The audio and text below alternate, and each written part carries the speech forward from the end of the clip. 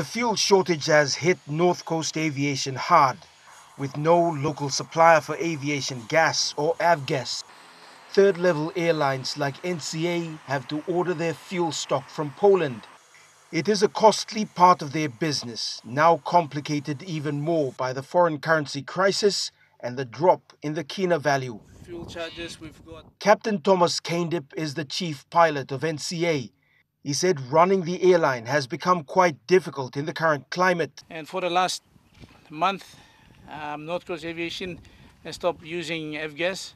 Basically, Avgas is used for the smaller piston engines, while Jetta is used for turbine-powered engines and bigger aircrafts. And these aircrafts were the backbone of our country.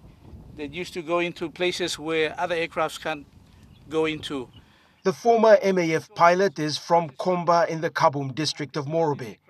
His family also depends on NCA as a primary means of transport to and from their mountainous local level government area. People want to get back to the bush because they have relatives. They have what we call last place in the village that they want to have a tie to. We can't continue to provide air service into the bush without Avgas. The fuel shortage may not look like a crisis right now, but just to give you an idea of how bad this is one of two aircrafts that service airstrips from the border of the Morobe and Morobe Province, the Gulf Province, and the Eastern Highlands. Over the past week, Captain Kaindip has received more than 7 calls calling for medical evacuation, and he can't do much.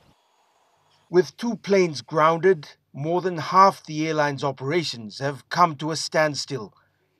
There is a backlog of cargo that needs to be transported. The cargo includes food, building materials, and school supplies.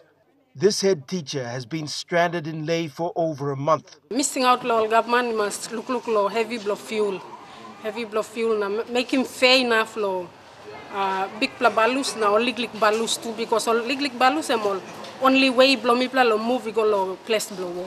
Benjamin Sippa works for a non-government organization that is helping farmers sell organic coffee from the use LLG direct to the US. At the moment, because of the fuel storage, they can't able to bring all.